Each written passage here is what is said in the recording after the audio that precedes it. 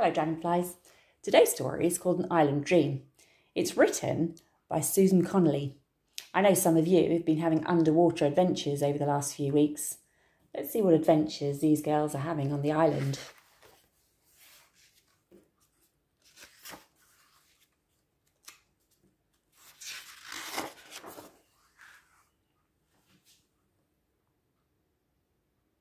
An emerald green island basking in the sun, a clear blue sky, and two girls out for fun.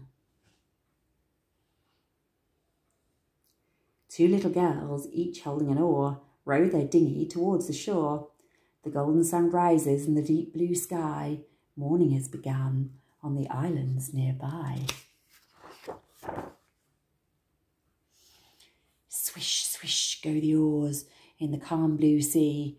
The two girls chatter as they row happily.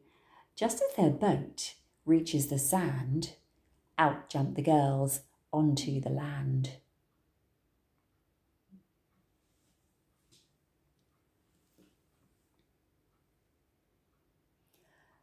Along the beach, the two girls walk hand in hand, their feet sinking in the soft, warm sand. When they see the hermit crabs crawling on the rocks, the little girls sit in the sunshine to watch.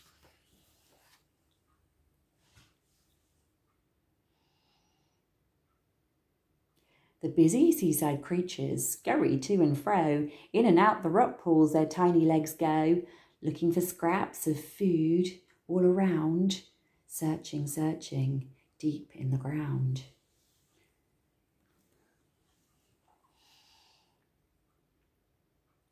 Pretty coloured seashells twinkle in the sun. The little girls on the beach pick them up for fun.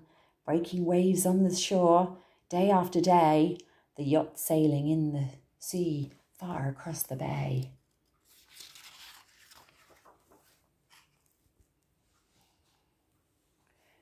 Two little girls run into the sea. They splish and they splash, laughing with glee. They watch the tiny fish swim to and fro, and the seagulls in the sky, swooping high and low.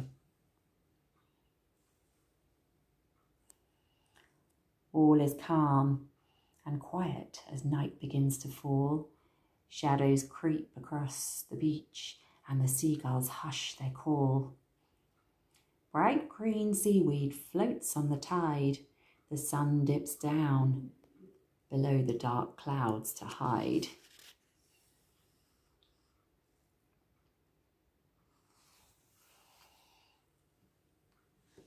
Then, out of the darkness, the bright moon appears.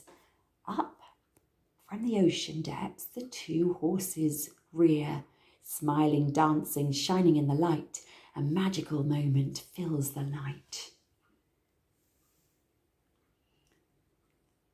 Two little girls, lifted way up high, soar up into the moonlit sky, galloping excitedly through the starry night. The little girls, full of joy, holding on tight.